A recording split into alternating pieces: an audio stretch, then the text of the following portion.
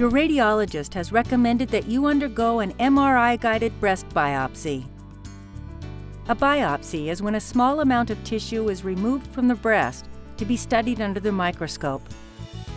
Everyone you'll meet during your appointment is here to help your procedure go smoothly and to make you feel as comfortable as possible.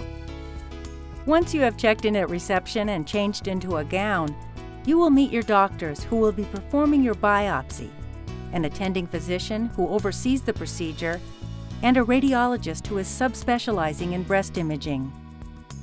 Your doctors will explain what will happen during the procedure, as well as the risks, benefits, and alternatives. They will ask you about any medical allergies you have or blood-thinning medications that you take, such as aspirin, warfarin, or Plavix.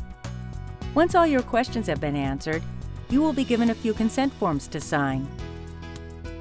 During your MRI-guided biopsy, you will be lying on your belly. Before the procedure begins, you will be helped to find a comfortable position. Your breast will be compressed in a grid, but it will not be so tight that it's uncomfortable. You will be given the same intravenous dye that you received during your last MRI. Several MR images will be taken to identify the target area in your breast. Sometimes enhancement in the breast MRI is transient and doesn't reproduce itself on the day of the biopsy. If the area of interest is seen again, your doctors will proceed with the biopsy. It is important that you lie very still during the procedure. You will feel pressure and possibly mild pain.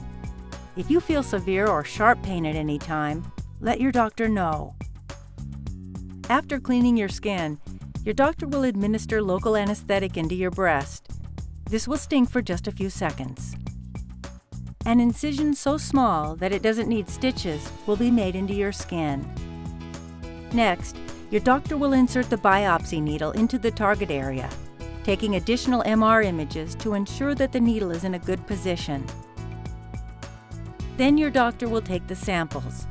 The actual biopsy takes about 1 minute. Then the doctor will place a tiny marker, the size of a sesame seed, at the site.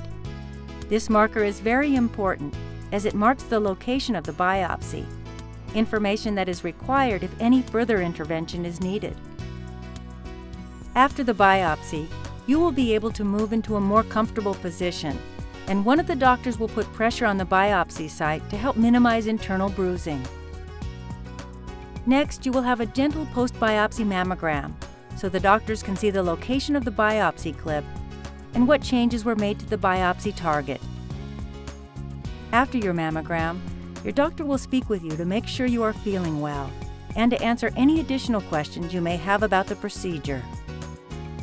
Post-biopsy care instructions will be explained, such as keeping the biopsy site dry for 24 hours, and you will be given the instructions in writing to take home with you.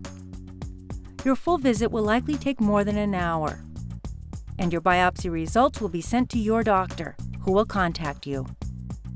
The doctors at UCSF Women's Imaging are committed to doing everything possible to ensure that you are safe and comfortable, and that you're an informed participant during your biopsy.